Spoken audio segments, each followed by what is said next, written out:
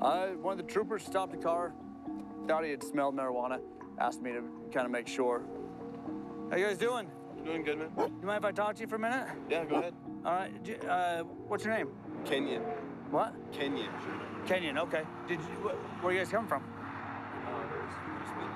What's that? We've been in Utah. In Utah? Yeah. How long you been driving? For about 6 hours. So you went past Utah then? Maybe. I don't know. Like, come on, bro. Have cannabis oil?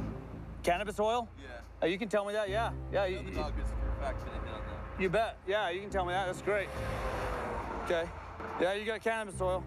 I'm gonna have them get out. Just go and stand in front of the car for me for a minute. Don't. Oh, you okay? Yeah. Stand in front of the car and keep your hands out of your pockets for a minute, okay? Okay. I'm gonna pat you down. Are you okay if I pat you down for weapons? Yeah. No. You okay with that? Turn. Up. There we go. Keep your hands up. Don't put them down again. Do you understand? Okay. He had a pipe on him, Chris. He's just acting super hinky, so I'm gonna link him up for a minute. We'll see. Okay, go ahead. I got you. Sit down. Feet out.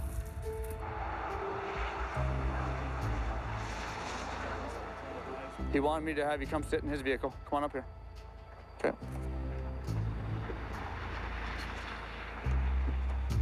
Who's this? My son. It's your actual son? What about this guy right here? It's his friend.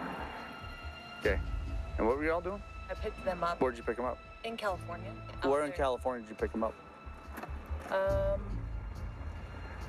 Northern, like by the ocean. You would know. You drove all the way from Wyoming, right? Yeah. Where in California? 516, Salt Lake, 136. Grants Pass. What? Grants Pass? Yeah. That's not in California. It's right on the border. That's in Oregon, I believe. There's 3 occupants, and talking to them, they had totally different stories of what they've been doing, the purpose of the travel. What kind of work were they doing? I really don't know. He's your son. You don't know what type of work he was doing? 19 years old.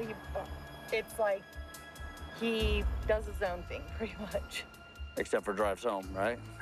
One of their stories actually changed, I think, 3 different times where they'd been, what they were going to do. No weapons on you? What do you have right there? That's my dick. No, you got something else in there. What else you got?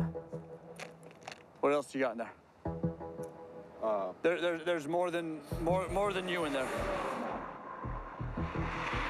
Yeah. Well, it must be. What? Just watch. I'm gonna go grab my gloves real quick.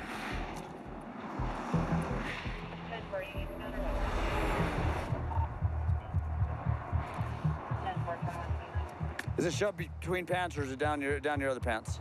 I'm not sure exactly. Okay.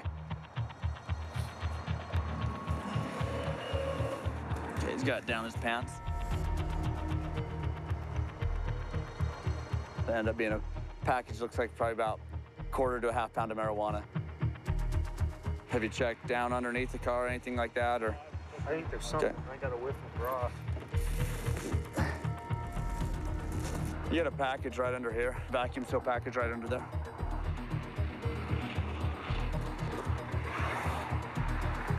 By what's going on, it seems like they may have been out west trimming marijuana. Was it weed or is it 2 things? Was it a hash looking stuff?